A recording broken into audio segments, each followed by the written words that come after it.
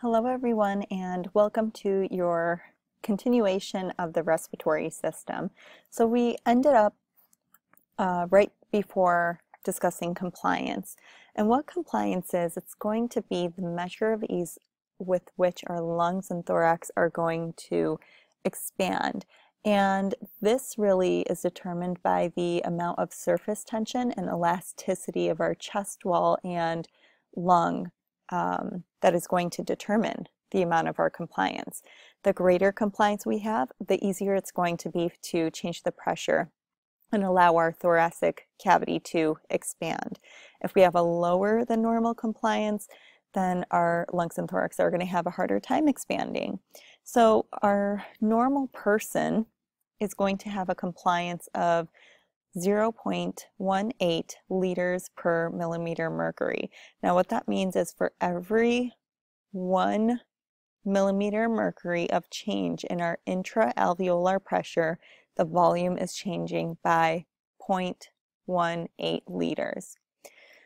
So when we do have these situations where we have a lower compliance than what's ideal, it's usually caused by some type of respiratory disorder or anatomical abnormality that's going to cause an increase in resistance to the airflow that's associated with either a decrease in the size of the lumen of our bronchioles, like in asthma. So we have increased resistance of airflow here caused by an airway obstruction, asthma, bronchitis, or lung cancer. Or it could be a decrease in compliance. So for instance, in pulmonary fibrosis, where we get a deposit of more of these inelastic fibers within our lung.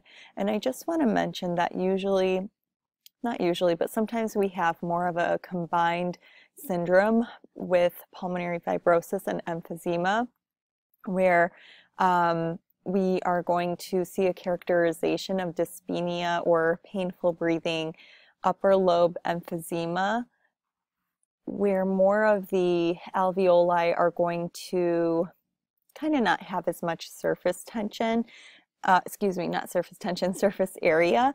So it's going to be a little bit lower ability to provide gas exchange there.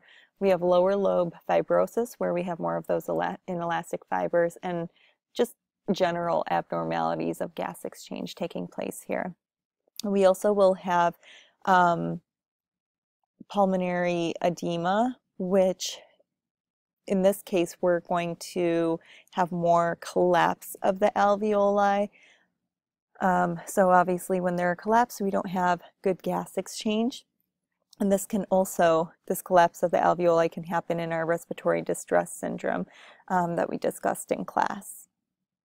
And then we have our deformities of the thoracic wall, so that would be more of an anatomic abnormality. Remember that kyphosis was that abnormal curvature of the thoracic vertebrae, more of an exaggerated curvature, let's say, and scoliosis was more of a lateral curvature of the spine, which is abnormal. Also, I wanted to put this chart in here just to show you that we have greater resistance in our medium-sized bronchi, so like our secondary bronchi, let's say.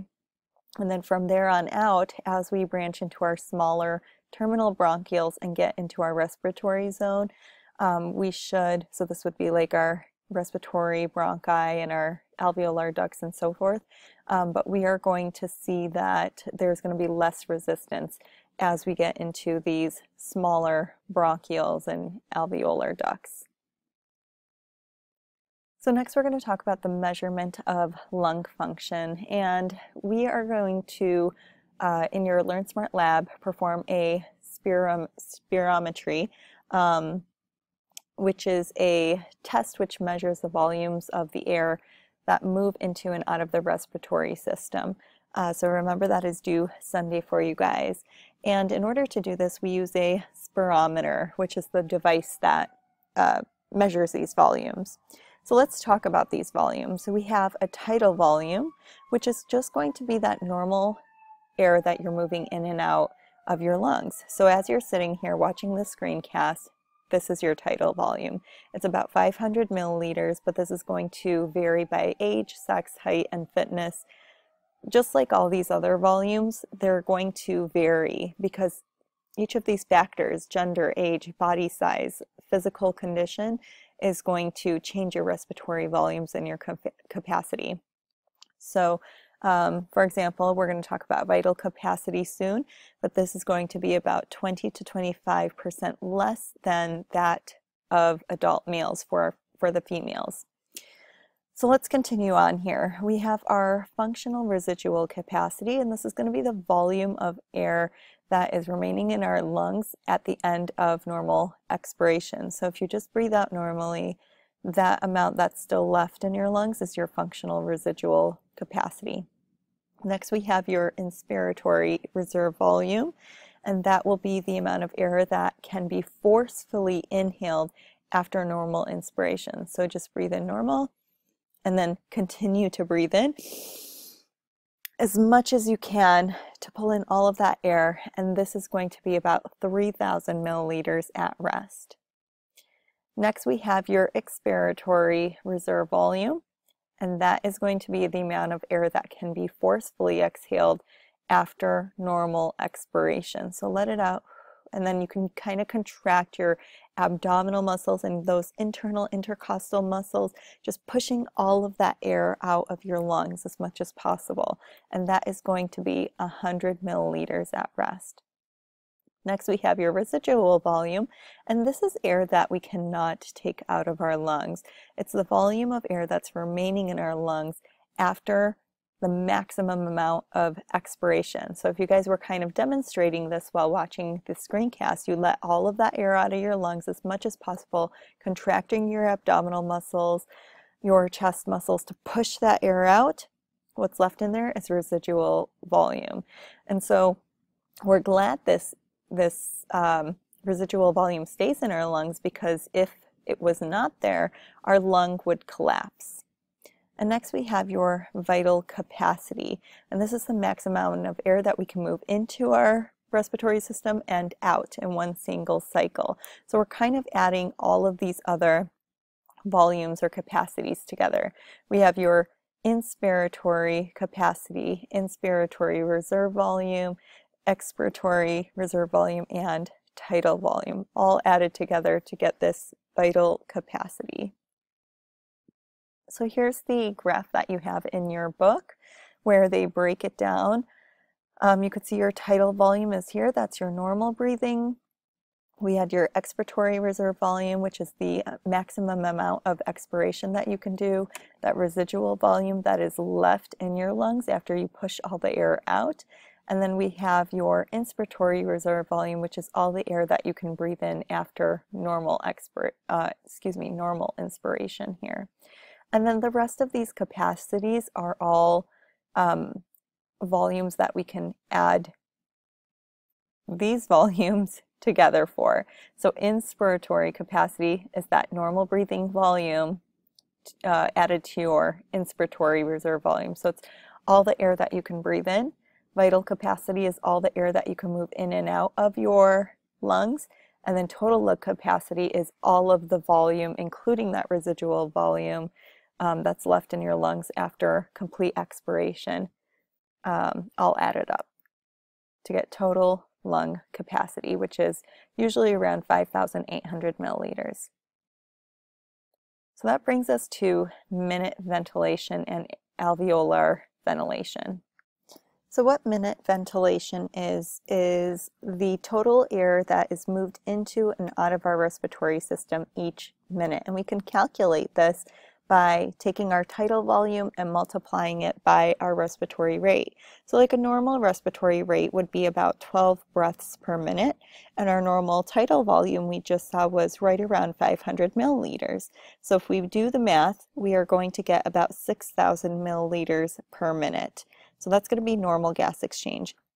Oh, excuse me, that's going to be a normal minute ventilation. What I wanted to say is that this doesn't necessarily mean that we're measuring the amount of air available for gas exchange.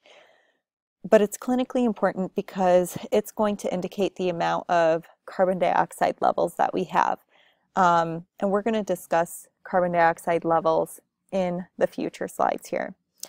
So I mentioned respiratory rate here in our minute ventilation. This is the number of breaths that we can take per minute. So you can have a timer in front of you and sit there and just normally breathe, and you can count your breaths, and that's your respiratory rate. Now, to discuss anatomical dead space and physiological dead space, I want to mention alveolar ventilation first. And this is going to be the volume of air available for gas exchange per minute. So this is similar to minute ventilation, but like we said, it has to do more with gas exchange. So it's a little bit more accurate as far as that volume. And in order to do this, we need to take into account our dead space. So our anatomical dead space is going to be all of the area where gas exchange is not going to take place. So areas like our nasal cavity, pharynx, larynx, trachea, bronchi, bronchioles, and terminal bronchioles. We know at the level of our respiratory bronchioles, alveolar ducts, and alveoli is where gas exchange is going to occur. Now we also have physiological dead space, and this is any area where gas exchange is not taking place that is due to damaged alveoli or for whatever reason not allowing gas exchange to take place normally. So in a healthy person, the anatomical dead space and physiological dead space is pretty much even, because hopefully all of their alveoli is functioning correctly. But with people who have physiological dead space, so they're suffering from emphysema due to degeneration of their alveolar walls, or have small alveoli that are combining to form larger alveoli, so we're reducing the amount of surface area there. These people are going to have a greater amount of physiological dead space, so we need to take that into account. So by considering these two areas of dead space, we subtract it from the other volume of air that we're able to measure, and we get our alveolar ventilation, or the amount of gas exchange that can take place per minute. So in this image, it's just depicting for you this anatomical dead space where we have more of our bronchioles or bronchi, and in white we're seeing the alveoli that are working correctly. And here we see our physiological dead space, or it's also known as an alveolar dead space, where maybe we're not getting blood supply to this area, or half of the alveoli is really functioning correctly, so it's been compromised here and not working properly. Okay, so now we have our physical principles of gas exchange. So here we're talking about our diffusion of gases through our respiratory membrane, and it's going to depend on 4 major factors. We have our membrane thickness, so based on the amount of thickness of our membrane, our respiratory membrane, remember this is including the alveolar wall, that interstitial, first we have our surfactant, then we have your alveolar wall, then you have your interstitial space, and then you have your capillary layer, which is your endothelial layer. So remember, all of that is your respiratory membrane. So if we have a very thick respiratory membrane, we're going to have a lower amount of diffusion taking place there. Our increased respiratory membrane thickness is going to be an accumulation of fluid in the alveoli, and this is pulmonary edema. So in that case, that's what's causing the membrane thickness to be larger. So we're getting a decrease in the diffusion rate. Our second factor is the diffusion coefficient of gas. So this is the measure, it's like a volume of measure of how easily the gas is diffusing through a liquid or a tissue.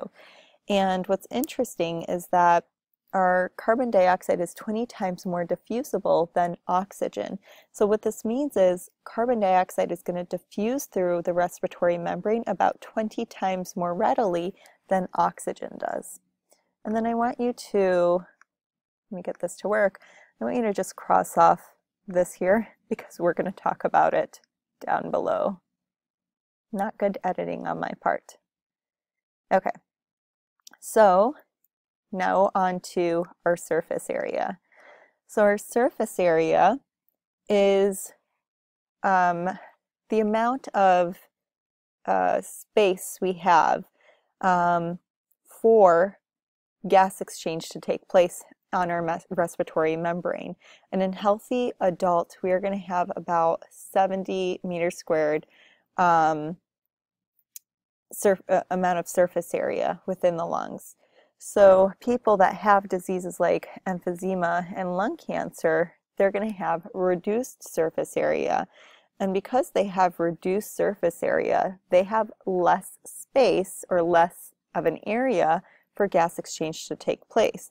And this is due to maybe you have surgical removal of lung tissue if you have cancer, or you have destruction of lung tissue due to cancer, or in emphysema, we have degeneration of those alveolar walls, or sometimes our smaller alveoli become larger alveoli, and so that's reducing the amount of surface area that we have there.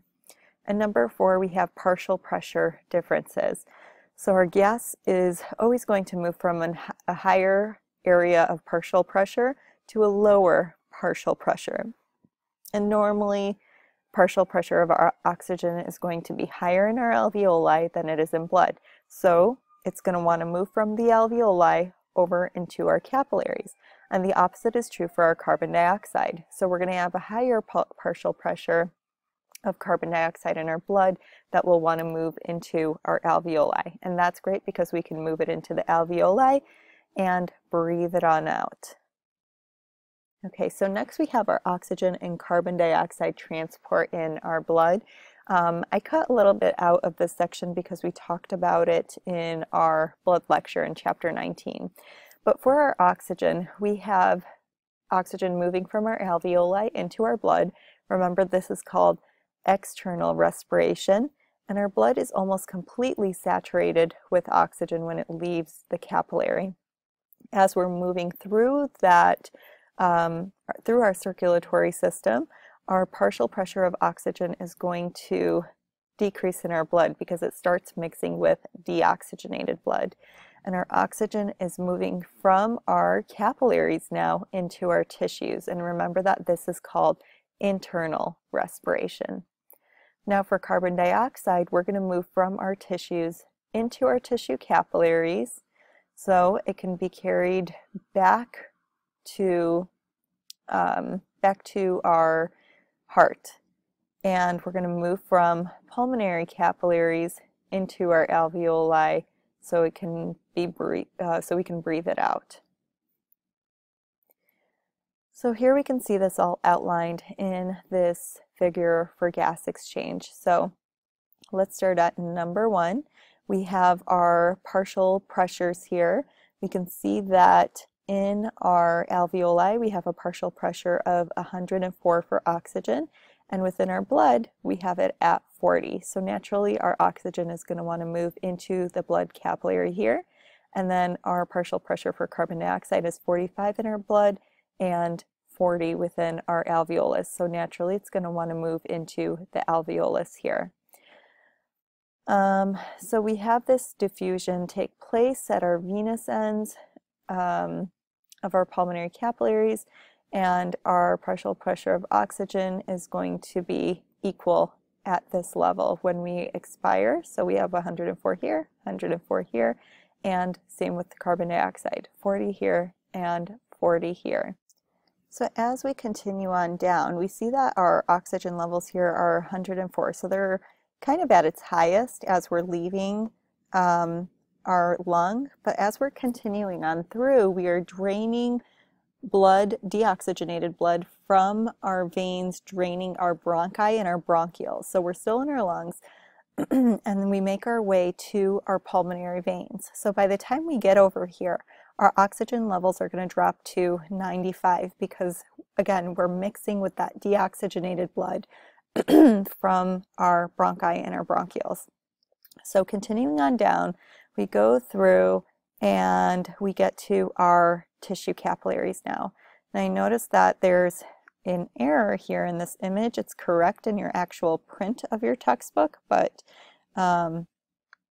it's a mistake in this illustration that they've provided for me. So I want you to get rid of this C in your notes. That's supposed to be partial pressure of oxygen there. Okay, so what's happening here is we have our partial pressure of oxygen here at 95, and in our tissues it's at a 40. So we're going to want to move our oxygen into our tissues and then move our carbon dioxide out from a level of 45 to 40. And then we are going to have everything equaled out here as we are leaving this, this tissue and continue back to the heart where this blood can be reoxygenated and continue throughout the body. So that brings us to this dissociation curve.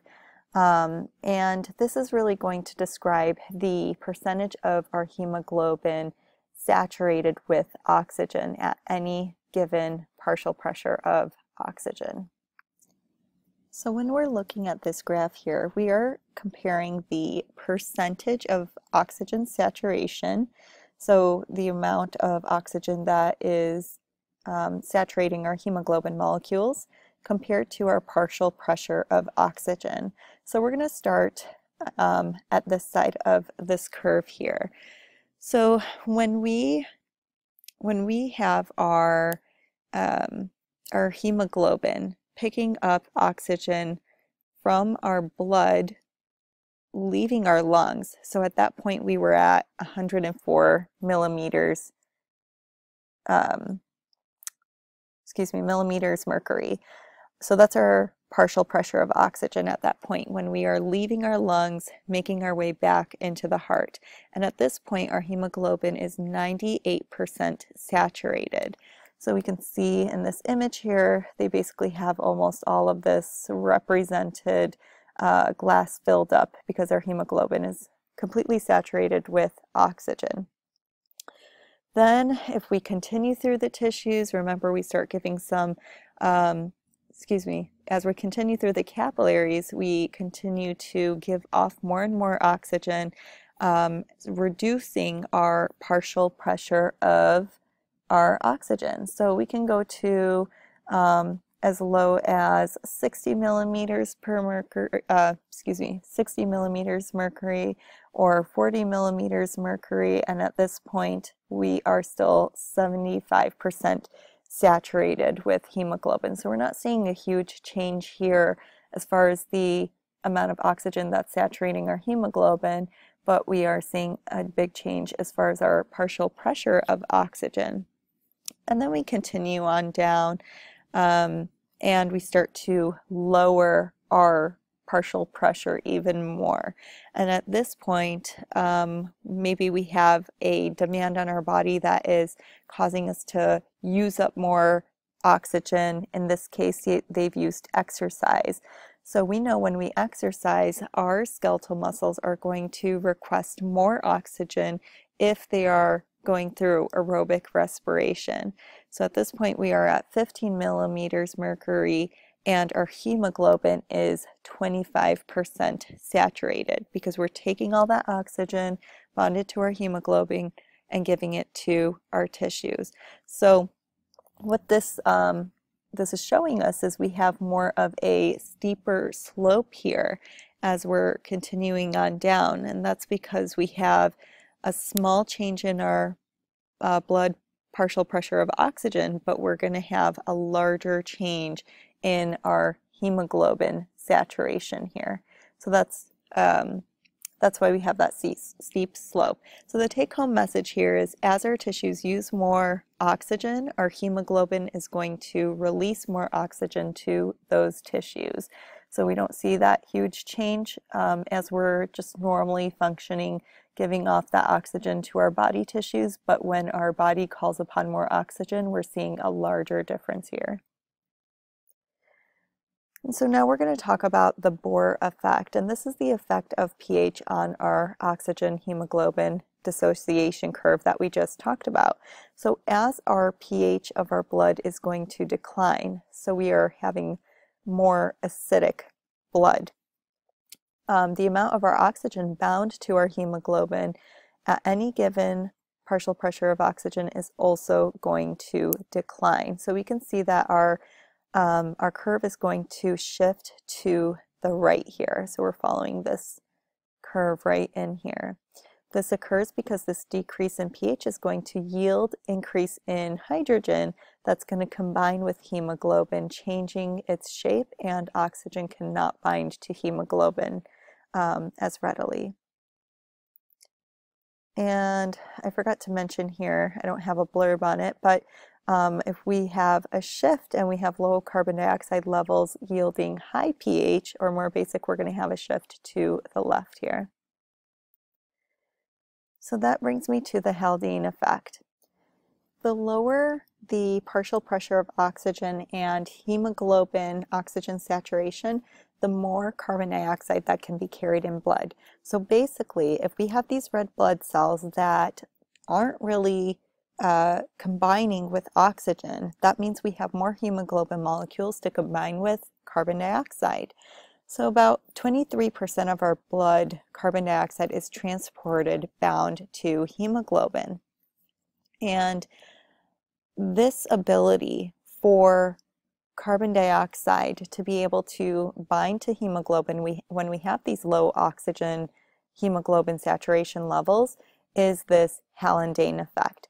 And the reverse is true as well. So if we have a lot of hemoglobin oxygen saturation and a high partial pressure of oxygen, that means the less carbon dioxide can be carried in blood. So our reduced hemoglobin is going to buffer our hydrogen ions and form carb-amino-hemoglobin more easily. And our process encourages our carbon dioxide to exchange at our tissues and at our lungs. So we're bringing back the Bohr effect here. So at our tissues, as more carbon dioxide is entering our blood, more oxygen is going to dissociate from hemoglobin. And as that oxyhemoglobin releases its oxygen, it's able to carry more carbon dioxide in the form of carb-amino-hemoglobin. So we have our effects of carbon dioxide and temperature and the amount of oxygen that can be carried. So if we have an increase in our partial pressure of carbon dioxide, this is going to cause a decrease in pH. So this is when we're bringing back this beautiful formula here. We see we have carbon dioxide combining with water, and we can turn into our carbonic acid through our enzyme carbonic anhydrase, and we are going to be able to ionize this into our hydrogen and bicarbonate ion. When we get an increase in temperature, we are going to decrease the tendency of our oxygen to remain bound to that hemoglobin. So as our metabolism goes up, more oxygen is being released to our tissues. You can see that happening over here. Here's our hemoglobin oxygen that's combined. They separate and oxygen is given to our tissues. So this is the shift in curve that we were discussing earlier. So I'm going to let you take a look at this slide on your own. And here we're going to talk more about carbon dioxide transport. So what we're going to discuss first is our tissue capillaries, and that's what we're seeing here, an exchange between our capillary and our tissues. So as our carbon dioxide is entering our red blood cell, it's reacting with water once again to form our bicarbonate and hydrogen ions. This is going to cause a chloride shift. So that's what you're seeing over here. Our chloride ions are entering our red blood cell and our bicarbonate ions are leaving. So that's the shift that's taking place there in order to get these bicarbonate ions out. What our hydrogen ions are going to do is combine with hemoglobin, and we are lowering the concentration of our bicarbonate ion and our hydrogen ion inside our red blood cell, and that is promoting our conversion of carbon dioxide to our bicarbonate ion. Because as we have less products here, we're going to take those reactants and continue this process. Next, what we have is a view into our pulmonary capillaries. So here's our pulmonary capillary, and this is our alveolus here. So our carbon dioxide is leaving our red blood cell, resulting in formation of additional carbon dioxide from our carbonic acid. So now we're moving more in this direction here. Our bicarbonate ions are going to be exchanged for our chlorine ions, so we're just having the opposite happening here, and our chloride shift out, and we're using this bicarbonate ion to continue to form our carbonic acid into carbon dioxide and water to move that carbon dioxide into our alveolus.